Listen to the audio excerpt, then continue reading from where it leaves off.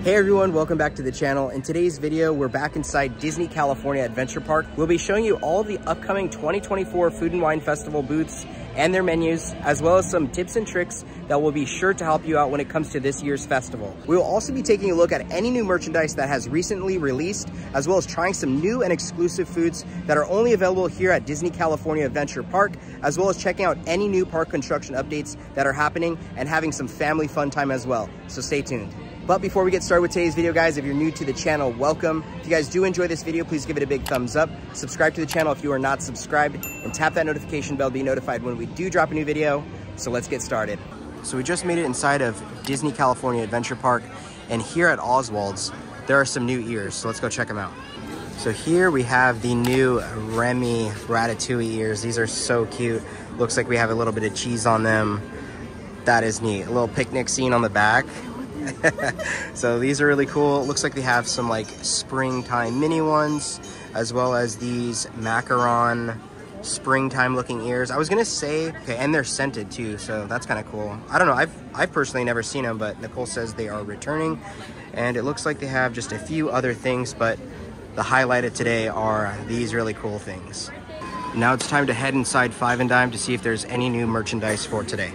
It looks like the Disney 2024 park stuff is still in stock, which they do have quite a bit of cool different things for this year, but nothing that really kind of takes our attention, minus the shirt. I really do like the shirt, but if you guys want the 2024 merch, it looks like it's still in stock.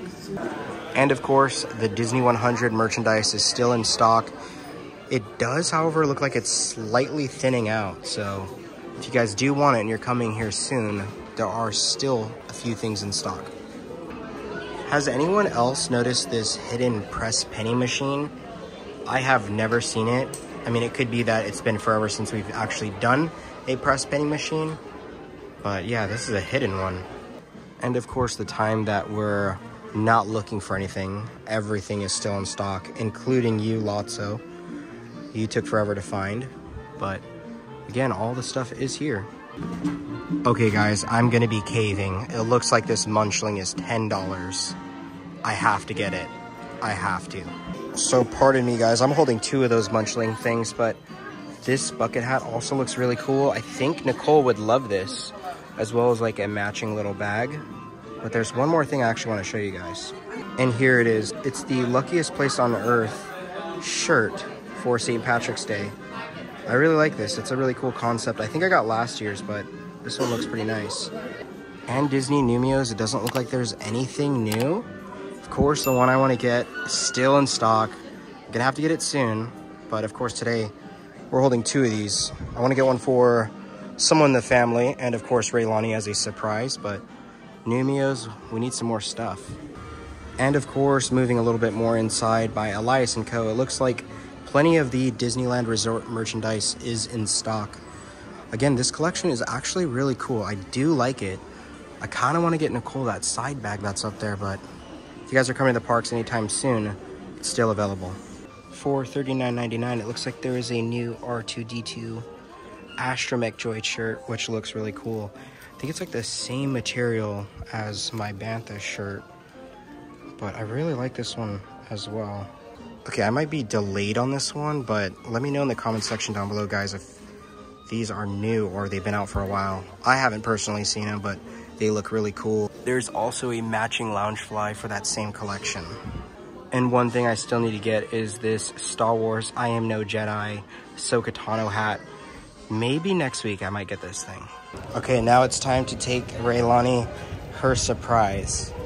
We'll see what she says. She is right here. Got you a Remy. Oh my gosh! It's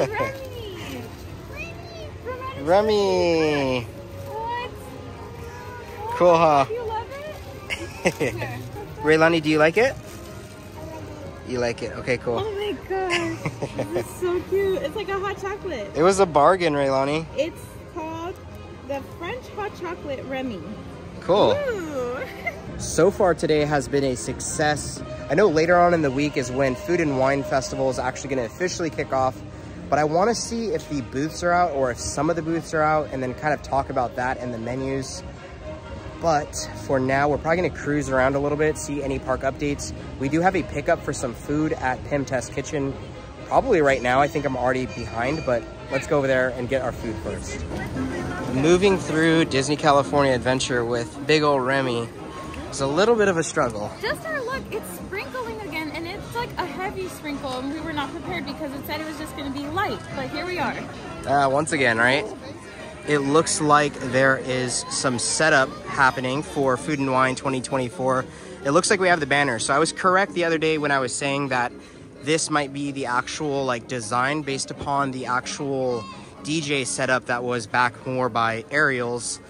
But we have two booths that are in the back over here.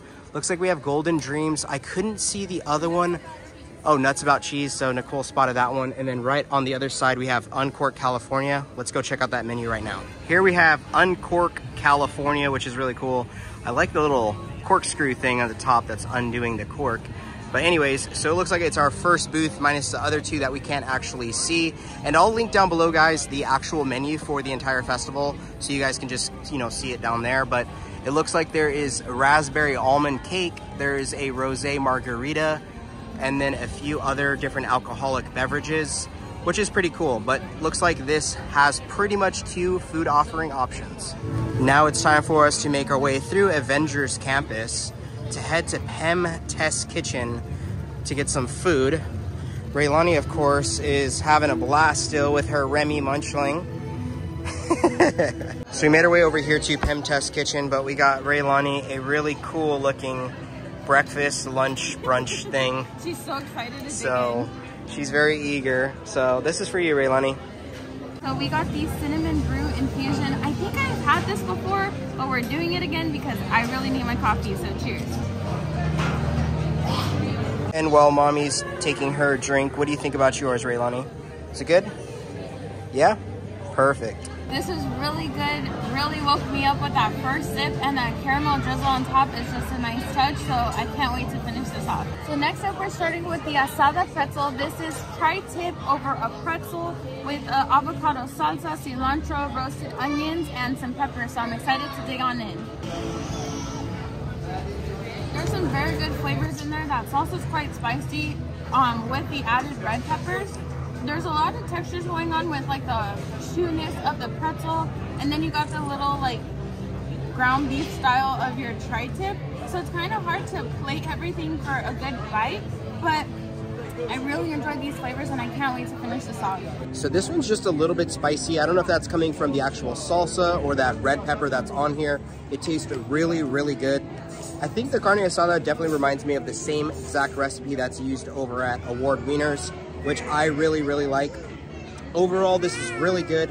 I would definitely eat it when it's fresh because, again, once the pretzel kind of starts getting a little bit, I don't know, not hot, I guess, it tastes different. It's not that it's bad by any means. It's still really good. I love the additives that are on this, making it a fun and creative looking pretzel. But again, Pim Test Kitchen, you guys knocked out the water as always. Truly appreciate it. And Raelani is having a blast with this meal. This is like the first time we've actually got her one, and it seems like she enjoys it. At least she's eating. We'll clean it. So we finally made our way outside of Avengers Campus, and boy, it's awfully loud in there. Maybe that's just me, but we have some updates that are here next to Mater's Junkyard Jamboree. And that is some more construction updates here that's happening.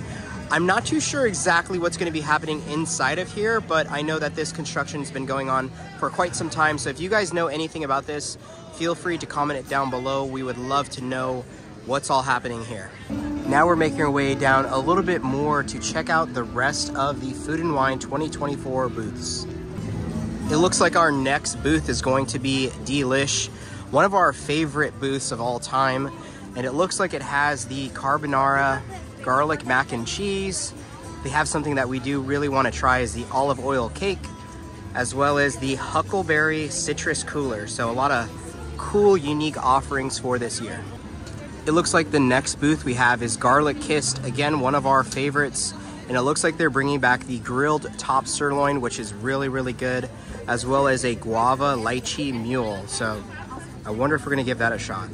And it's nice to see that we're gonna have some more tables. There's a lot of fun artwork. Every single year, It's something enjoyable. So you're not just sitting at just a table. You're having almost like a little experience. What I would like to see is these stickers pretty much like at each booth. I don't know if they can do that in like mass quantities, but I don't know. I would love those. I don't know what I would do with them, but it looks cool. So again, there'll be plenty of seating for you guys for Food and Wine 2024.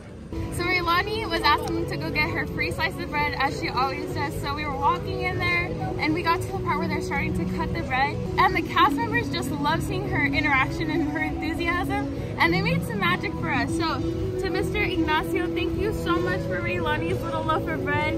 This truly makes us all really happy. Always such a peaceful sight is over here in San Francisco. It looks like the water levels are quite high once again. I don't know if it's due to the rain or they're testing some stuff, but usually you can see like the rocks and everything just like right here on the ground. But now we have quite a bit of water. Maybe this is how it's supposed to look and I'm just clueless of the other fact, but again, just a nice peaceful little area of the park. You're able to see the San Francisco Bridge as well as Pixar Pier and the Mickey Fun Wheel. Now we're working our way towards the Grizzly Peak area. It looks like we have a booth over there, so let's go check it out. So it looks like the booth is Peppers Caliente. And it looks like this year what they're actually doing is putting the Sip and Savor eligible on the actual items that you can get it with, which makes sense because with alcohol you can't use your Sip and Savor, but it's kind of cool actually seeing that they have something like that. But anyways, this has the chili relleno empanada, the shrimp papas locas, as well as a fun looking paloma. So sadly, our friends Mei-Ling and her mom are, Mei-Ling, what the heck? Sadly, our friends Mei-Mei and her mom are gone. They took down their beautiful little setup here, but we do notice that there is some greenery still here. So we wonder who the character will be. Obviously, we're always in this area as it's one of Raelani's favorite. So we'll come and find out that mystery for you guys. So as most of you guys know, we are here trying to get some updates because Food and Wine 2024 officially kicks off this Friday. So we're gonna go off of some little information that we have here. First of all, as you guys know, there's always a Sip and Savor pass. Given how the last festival went, I wonder if they're gonna be calling these entitlements again. Something that we did read on the website is that there's gonna be a 4-tab option and an 8-tab option. I wonder if that's just for people who are only here for the day and don't have time to try all 8 booths. We'll see. And I'm assuming with that there will be some price differences included. So just keep an eye out on our page or our Instagram. As soon as we hear any information on how these will work, we'll let you guys all know. Also, at the entryway, there should be a new map that will be available for this festival year. This is always really helpful. It shows you throughout the park all the food offerings that they have, or where certain entertainment spots will be. So make sure you pick yourself one of these up. And last item is going to be your Sip and Savor passport. So this will show you each booth, their food offerings, what's in the food, what is a plant-based item or impossible item. It's just really handy to have. It is an interactive item to have if you have little ones because they do stamp each booth, which we still haven't done it. We say we're going to do it every year, so hopefully this is the year we do it. But yeah, just make sure you have one of these. It's just so handy with all the information that it has. It also includes your show time, so make sure if you see these that you pick one up because these actually fly off of the shelves very quickly. Now it's time to head more towards the Paradise Gardens area. It looks like the merchandise booth that's here every year is not here at the moment, but I'm assuming it's gonna pop back up. But pretty much where I got the idea for the theming of all of this is like we pointed out in a previous video right here by the stand. I noticed how they added all these fun decorations, so that kind of gave me the idea for what this year's theme is gonna be. But it also looks like we have California Craft and Brews, which looks like a really cool looking booth with some good offerings. And it looks like we have the cheeseburger bao, we have a s'mores caramel tart, and we have a frozen mangonada beer sludge. Is that how you say it? Mangonada? Yeah, okay, so I said it right. So that's that, and then we have a couple other alcoholic items as well. Just a really peaceful day here inside Disney California Adventure Park. The rain has subsided a little bit, which is really nice, but the cloudy days here are just phenomenal. What do you guys think? And here at Cluckadoodle Moo, it looks like we have the cheese pizza flavored wings with some ranch dip. We have the barbecue beef brisket slider, We have a kiwi apple lemonade, which we are actually really excited for, as well as the tangerine tiki cocktail. So a fun looking booth for sure. So right behind me is the Cluckadoodle Moo booth. It's one of my favorite booths. They have some really interesting, I think I saw like pizza wings, but it's one of the booths, I think for every festival, that just sells out of their food like quite quickly. So I'm really hoping that we can lock in our food the day that everything releases and we can try those out for you guys and not have to wait later in the season. But I'm really, really excited for all their offerings. As these days are passing on, we're so excited and more thrilled for this festival. It's probably one of our favorite festivals. I think we got festival holidays and the Lunar New Year being like our top ones, but this does really cut it close with those other festivals. But that just means there's plenty of food. We're gonna have good times with friends and some drinks. So we're gonna try some drinks on this channel, yeah? But anyways, we're gonna make our way towards the festival beer garden and see any new updates over there, just to see about everything that's gonna be coming out for you guys to be able to explore when you guys do come here. Now we're currently making our way inside and it looks like we have some tables already set up. Yeah, I like this approach better than like other festivals where they just have the regular like wired tables or whatever you want to call them. I just think this is more like a fun and like communal style of sitting down and having a good time with your friends and family, enjoying some good drinks. So make sure you come and take some time to just rest and enjoy your time here at the parks. And right here at this little hut area, I don't even know what to call it. Pergola? Pergola? Okay. There's usually a fun character, so we're not too sure who it's going to be this year. Of course, we're probably going to have like Mickey, Minnie, and Goofy. I think it's a Ramada. Ramada, okay, fair. Maybe we get Remy? I don't know. We'll see. Oh my gosh, that would be so cool. I didn't think of that.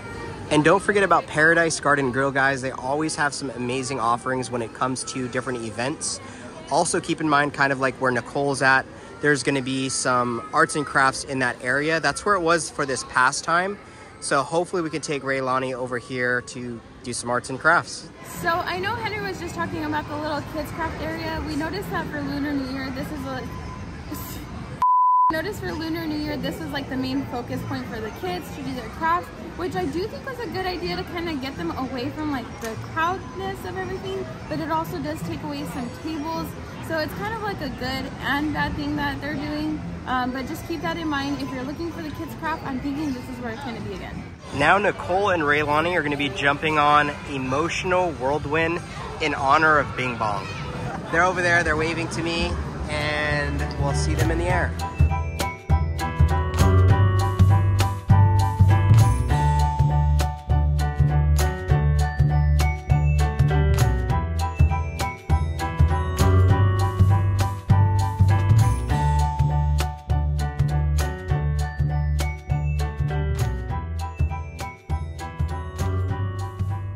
Nicole and Raelani just finished up with the ride, but guys, check out these cool looking flowers. They're like layered. I almost feel like these belong in like a Dr. Seuss movie. What do you think? These are really cool.